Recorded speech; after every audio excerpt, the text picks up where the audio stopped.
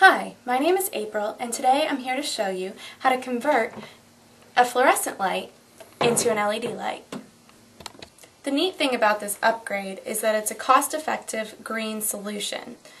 For starters, we'll take the cover off, and then we'll take the balance cover off as well. For convenience purposes, I've already installed these LED strips, but all you'll have to do is take this strip and peel off this piece of adhesive right here. Next, we're going to find the positive wire, see where it leads to the switch, see where it comes out, and halfway between the switch and the ballast, I'm going to cut that with wire cutters.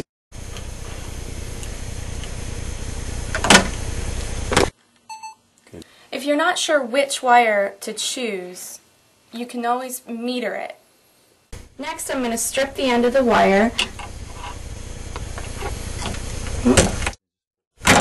And you may also have to do it on your LED strips. These have already been done, as you can see. The next step is to take the two positive wires from your LED strips and bring them together with the wire we just stripped, and then cap them with a wire nut or a butt connector. We'll be cutting this white wire. There. Then we'll strip it. Then we'll take the two negative wires from the LED strips and attach them. Once again, putting on a wire nut. Now you can take the ballast out, but for this particular video we're going to leave it in. Either way is fine.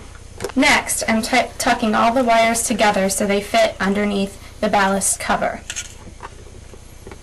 Now I'm putting the light cover right back over top. Our next step is to check the light.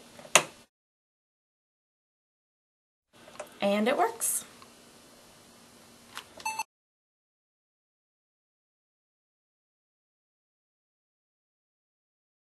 The cost of a new ballast and new light bulbs is 60 to 80% of the cost of a new light.